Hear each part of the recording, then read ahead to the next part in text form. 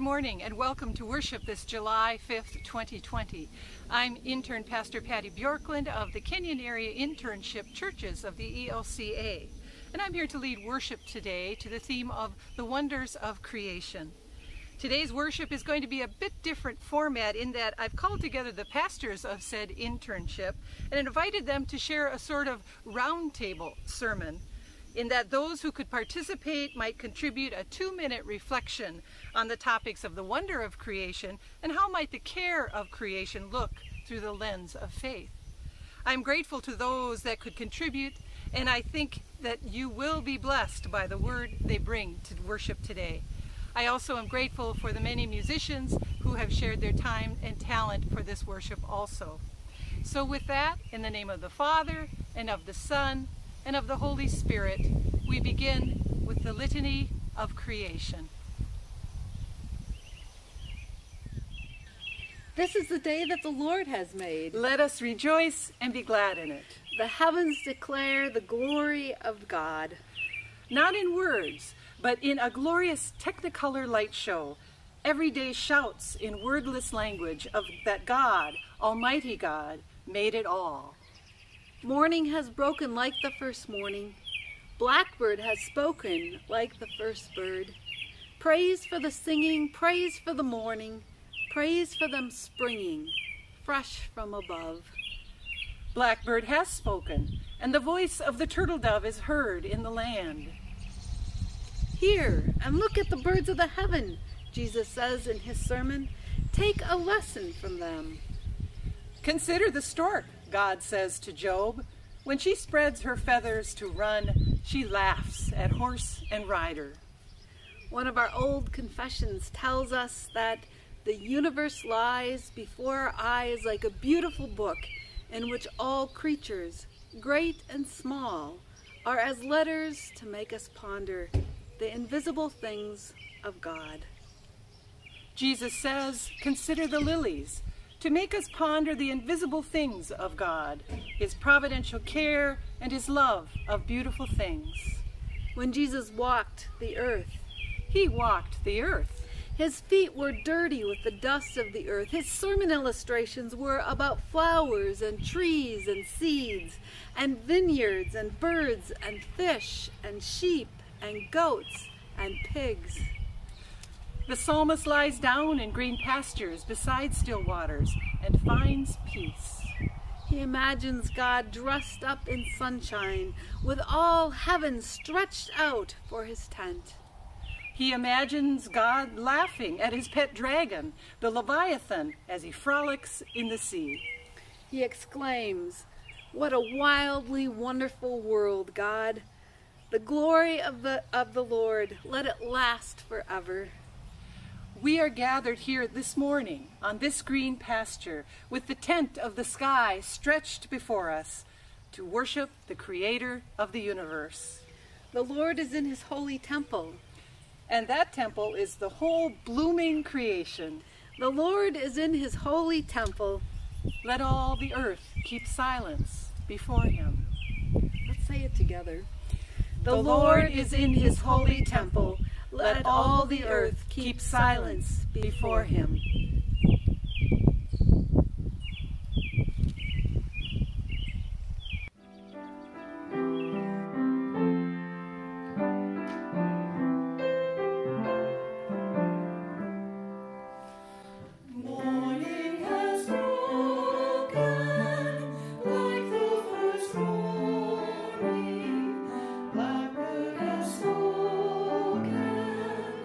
Like the first moon.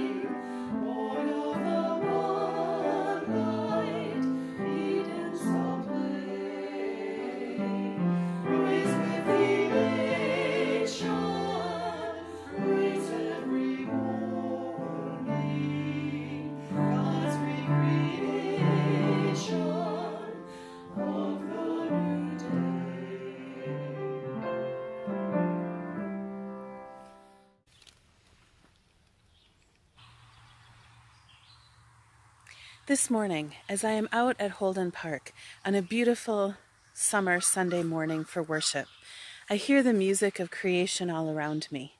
I hear the birds singing, I hear some squirrels chattering, I hear the breeze through the trees. And it reminds me of something that Hildegard of Bingen once said. She said that all of creation is a symphony of praise to God. All of creation is a symphony of praise to God. Hildegard lived hundreds of years ago, and she was a nun who both wrote music and studied medicine and was a leader in the church of her time. Hildegard wrote many books and had visions of God speaking to her. For her, it was important to remember that creation is infinitely tied together. The music of nature and the music we humans make all praise God. And because we're all part of a symphony of praise to God, all parts of creation are intertwined and important. From the quieter parts of creation that we sometimes miss, to the more vibrant, beautiful, more noticeable pieces of creation. Every piece of creation is important. Every piece of creation is part of our symphony of praise.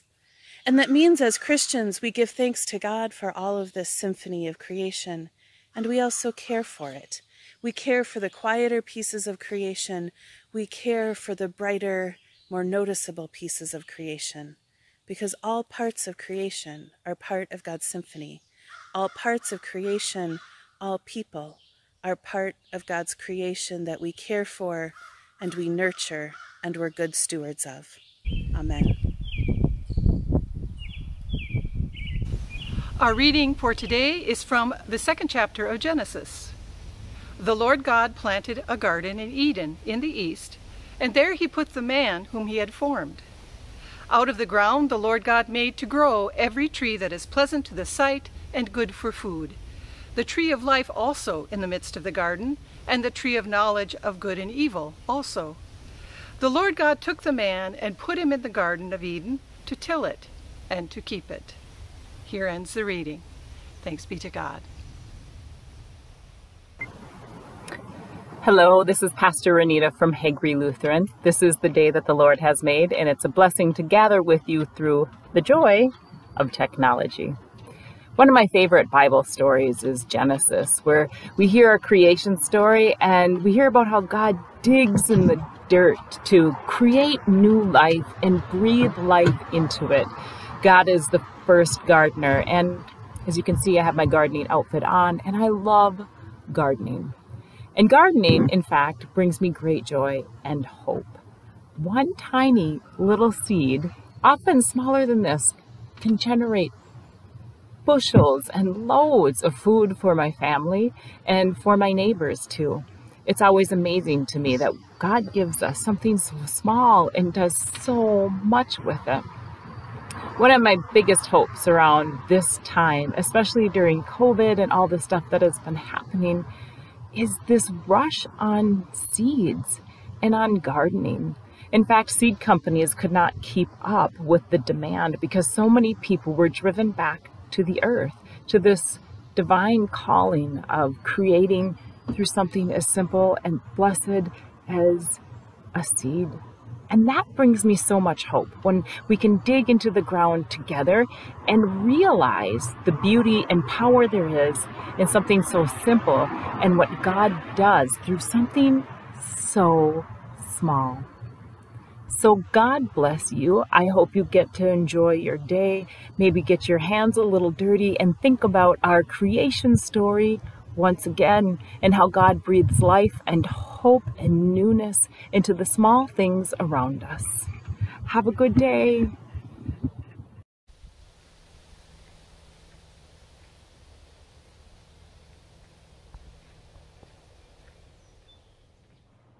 For the beauty of the earth, for the beauty of the skies, for the love which from our birth over and around us lies.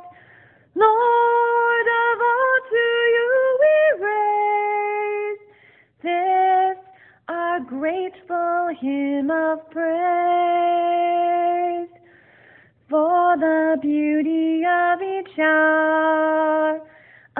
the day and of the night, hill and vale and tree and flower, sun and moon and stars of light.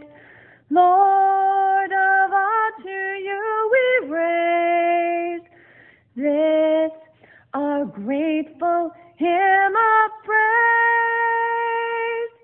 Sing Alleluia, sing Alleluia.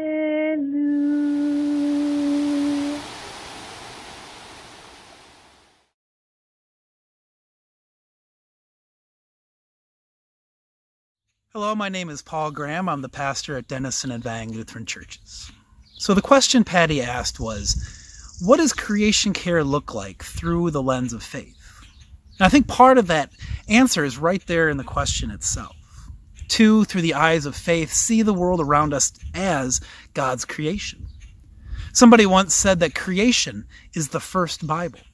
Creation is the very first act of divine revelation. God has chosen to communicate God's self in the diverse shapes of beauty, love, truth, and goodness that we see daily in our world. In creation is the divine creativity and the grace of God. Just to hold a leaf is to hold something of the sacred in your hands. As Genesis tells us, when God looked at what God had made, God said, "It is good. It is very good." So it does us good to get out in nature, into creation. The mental health benefits of being in nature, just taking a walk in the woods, for instance, are becoming more and more well documented, and there are immense spiritual benefits as well. This summer, we invested in some kayaks. I've been enjoying getting out on the beautiful lakes and rivers in this area. It's good for my soul. It's just one way that the Good Shepherd leads me to still waters and green pastures and revives my spirit. So maybe a good way to care for creation from a faith perspective is first just to notice it, to appreciate it, to be awed by it. We've lost that connection to nature, to creation, but every once in a while, just look up at the sky. How the sky looks in that moment may be a unique configuration of clouds and sun that has never been there before and never will be again. And it's there for you to notice and marvel at. When we appreciate nature, when we allow ourselves to be awed by it, we begin to see a deeper truth. And that truth is that we are a part of it. Nature isn't just something out there separate from us. We are woven into it. Creation is all linked together. It's harder to allow damage to something when you see that it is in fact part of you. And it gives us a unique perspective on what it means to care for creation. May God's peace be with you today.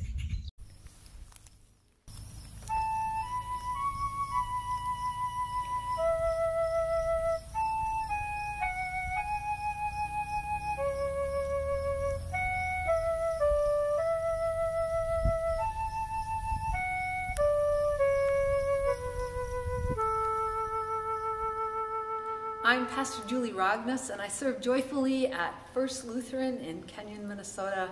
I'm glad to be with you today. I love to be out in God's creation, whether it is hiking in the mountains of Montana, or in a remote village in Tanzania, or in the cloud forest of Guatemala, and walking the streets here of Kenyon, or being in one of our lovely parks. It's important for us to be out in God's creation and notice how it is God is providing us all that we need to breathe, to eat, to be, to have our being and move in God's world and have abundant life. Last year at this time I was in Guatemala up in the cloud forest, and the cloud forest is significant for our world. The cloud forest catches droplets from the clouds on the plants that then nourish the ground and then become the clean water that we drink even here in Minnesota. The young Quechua women are being trained there not to take down the forest to plant corn, but rather to understand what is already growing there that can be edible. We eat so good there, we eat right off the land, and we breathe such clean air. And it reminds me again that God gives us all that we need. Caring for the earth means faithfully seeing what the earth is giving us and not forcing the earth to give us what we want. It is also about caring for each other. This is God's gift to each of us, abundant life. It's Gandhi that said, "Earth, creation, provides enough to satisfy every person's need, but not every person's greed." Thanks. Have a great day.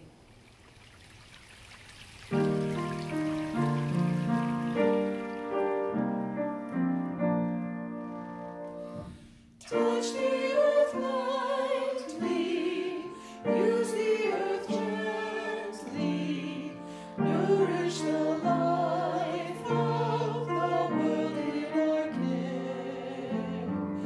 Gift of great wonder, ours to surrender, trust for the children tomorrow will bear.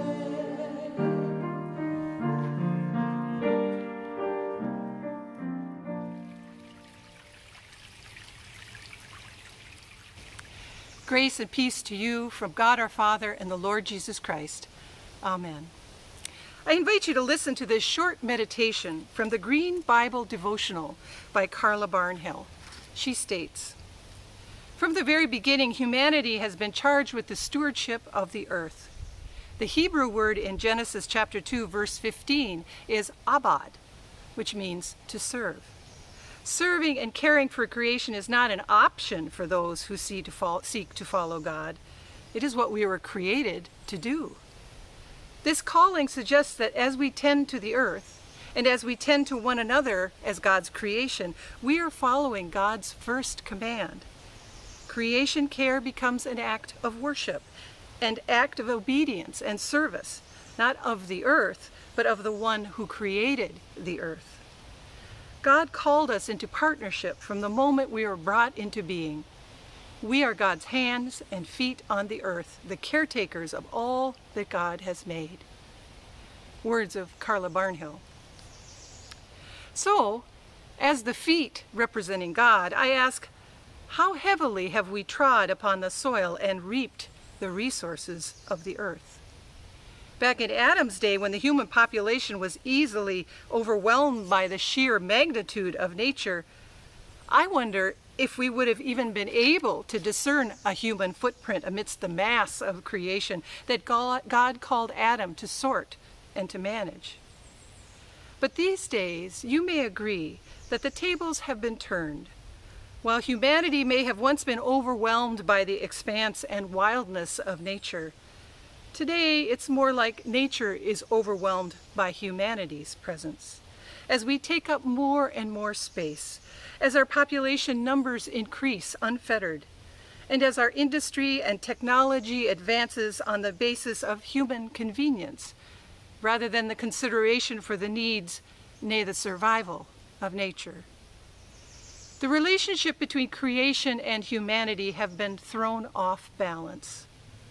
So what is there to be done? What can I do to return the relationship back into balance? What can one person do? That word overwhelming comes back to mind when I ponder this question. But I think there is an answer, something you and I can do individually to work towards mending our groaning creation. And that question is, what legacy do you want to leave behind for generations to come? What legacy do you want to leave behind for generations to come? It was only a couple years ago that I realized that my dad had that in mind way back when myself and my siblings were very little. One day he came home with his truck loaded with several dozen of pine tree saplings. He called his 4 young children, ages 4 to 8, and directed us and our mom to follow him to the meadow just up the road from our house. He fired up his tractor, and as each furrow was plowed, we laid the tiny tree saplings just so that when he turned over the next furrow, the soil would land squarely on the base of the saplings, standing it up straight. And then we followed up by tamping them all down. Even as a 4-year-old little girl, I was rather amazed at the ingenuity of the process. And after some 100 trees were planted, we headed back to the house, pleased with our work. Now, several decades later, there's an impressive grove of enormous pine trees, all standing straight and tall as a legacy, a reminder of my dad, but also, and maybe more importantly, an example he provided for his children about taking care of nature, of leaving the world in better shape than you found it. I believe this is what God intended when he called Adam to abad, or serve and care for creation. So I ask, what tangible act might you do to let generations to come know that you cared about them and about creation? I hope that you will ponder and pray about this question, that it spurs you to action, not only for the sake of the survival and flourishing of future generations, but more importantly as an act of faith, as we have been called to do, to protect and to serve this amazing legacy that God also cherishes and has left in our care. Amen.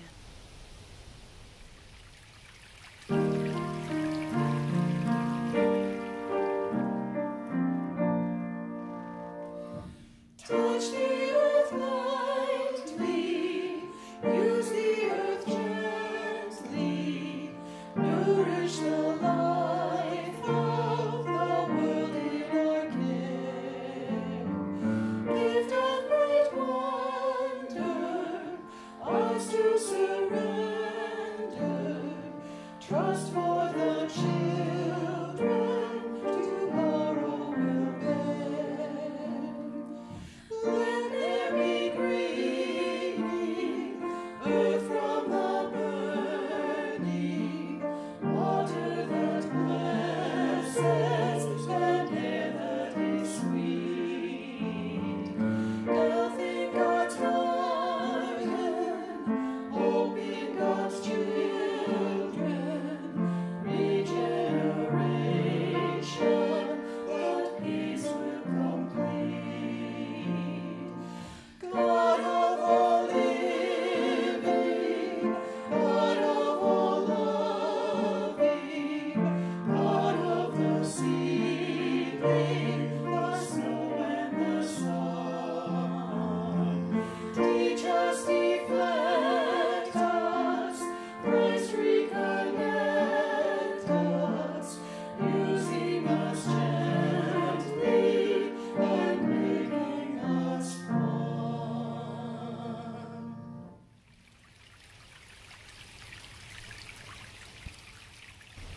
Let us all now join together in our prayer of creation. Following, Lord, in your mercy you are invited to respond. Hear our prayer. Let us pray. O God of the poor, help us to rescue the abandoned and the forgotten of this earth, so precious in your eyes. Bring healing to our lives, that we may protect the world and not prey on it, that we may sow beauty, not pollution and destruction. Touch the hearts of those who look only for gain, at the expense of the poor and of the earth. Lord, in your mercy, hear our prayer.